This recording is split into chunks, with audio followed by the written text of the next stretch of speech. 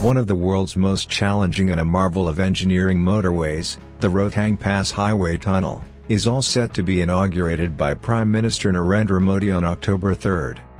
The 9.2 kilometers long horseshoe-shaped single-tube, two-lane tunnel is the world's longest motorable tunnel. At over 3,000 meters above sea level, the tunnel is being constructed under the 3,978-meter Rohtang Pass, in the Purvanchal range, located about 30 kilometers from Manali in Himachal Pradesh.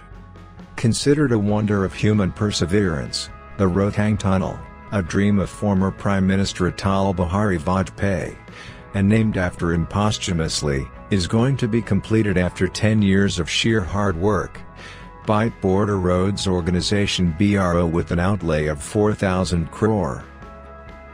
Project Director Colonel Parikshit Mehra said the tunnel has maneuvered one of the largest shear zones in the history of highway tunneling. A length of 587 meters across the Seri Nulla, or rivulet zone, took us 4 years, and the balance 8.4 kilometers took almost the same time, he said. Mehra said, during excavation the temperature inside the tunnel rose to 55 degrees Celsius before breakthrough, and it hardly crossed 20 degrees after that. And no wonder the working conditions were relatively short and tough too owing to climatic conditions. The north portal of the tunnel was accessible only for 5-6 months in a year, he said.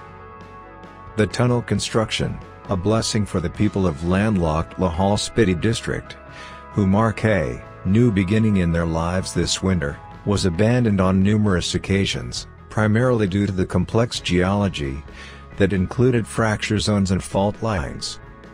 Colonel Mehra said, for at least 2 years, the BRO would regulate the movement of vehicles through the tunnel.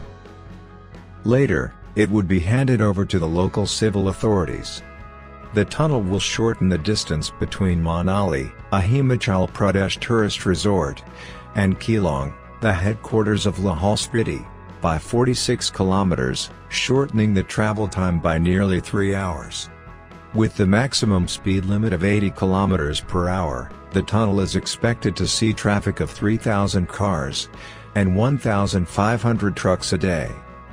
The tunnel's foundation stone was laid by UPA chairperson Sonia Gandhi on June 28, 2010, in the Solang Valley, near Manali, some 570 kilometers from the national capital. The completion of the Atal Tunnel is a key element in the Defense Ministry's attempts to make the entire 475 kilometers long Manali-Keelong-Leh highway, used by the armed forces to reach forward areas in Ladakh bordering China and Pakistan, motorable almost round the year. The all-weather tunnel can take any military traffic, even armored vehicles, said an official aware of the development.